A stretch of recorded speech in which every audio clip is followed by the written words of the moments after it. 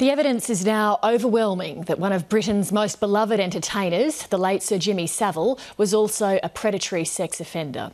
It's believed he abused young children over many decades, and 2 charities in his name have shut their doors.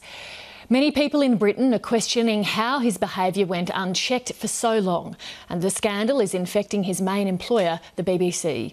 Europe correspondent Mary Gearan reports.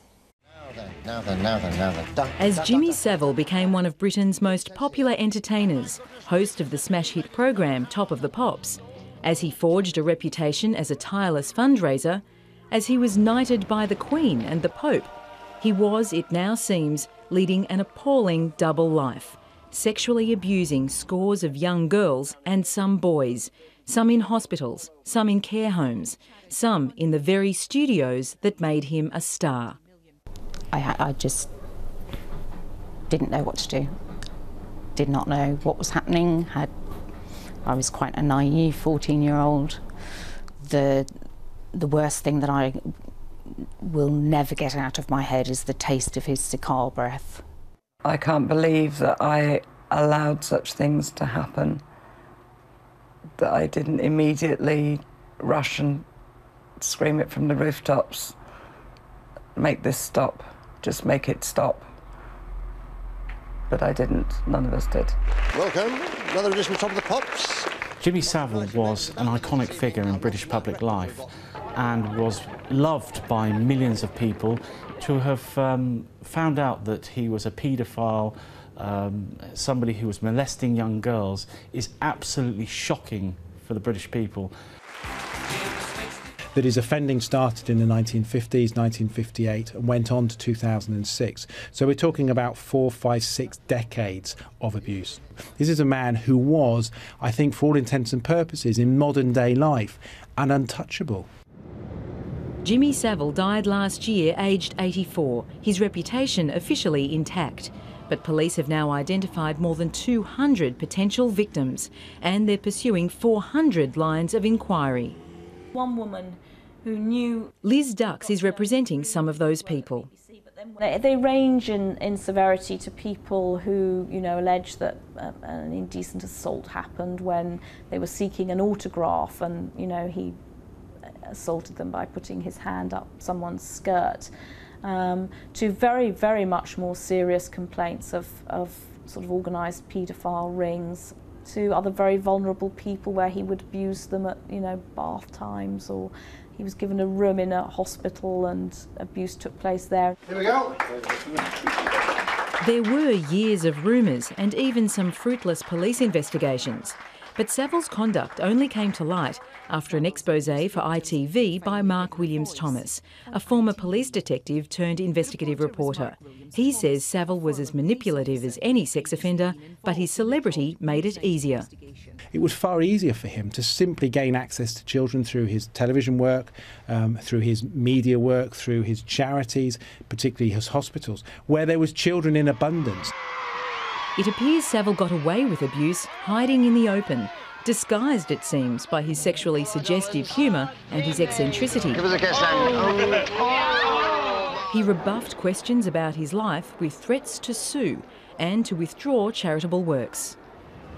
It's clear from what's emerged over the past few weeks that many hundreds of people, including hospital staff and charity workers, at least suspected that Jimmy Savile was abusing children.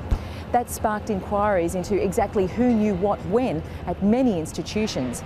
But it's his main employer, the BBC, that's feeling the most heat.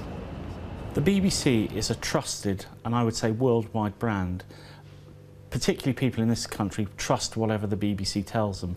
Now, with what's happened with Sir Jimmy Savile, it means that trust is being completely undermined. Here we are back home again with today's edition of Savile's Travels. Savile allegedly carried out some of his abuse on BBC premises. I should be giving girls away.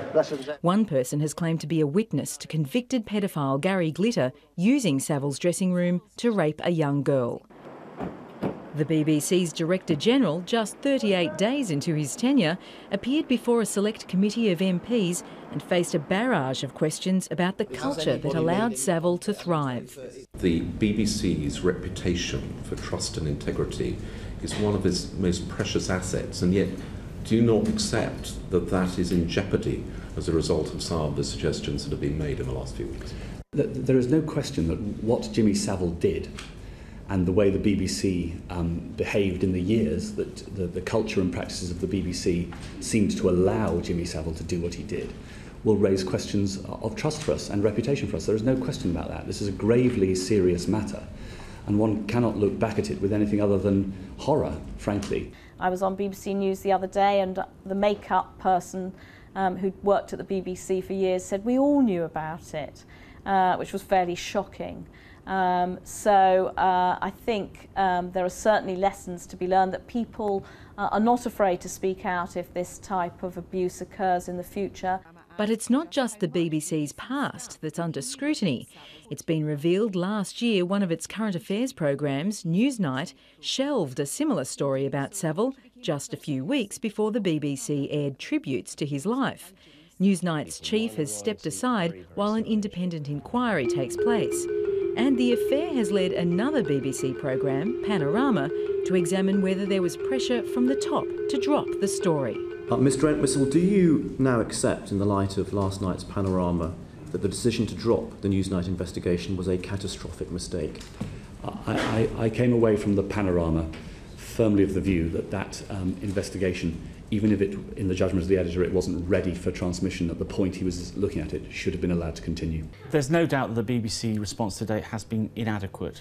The BBC has dragged its feet from the very start of when the news broke about what has happened. I don't think as a result of this that we should look to scrutinise or say that the BBC failed and as a result of that has lost its trust. I don't believe that. I think that on a day-to-day basis those journalists working within the BBC have the utmost integrity and professionalism. The BBC remains under pressure to uncover just how much the organisation ignored in order to make Savile a star. And the country that revered him now waits as it learns more about trust betrayed.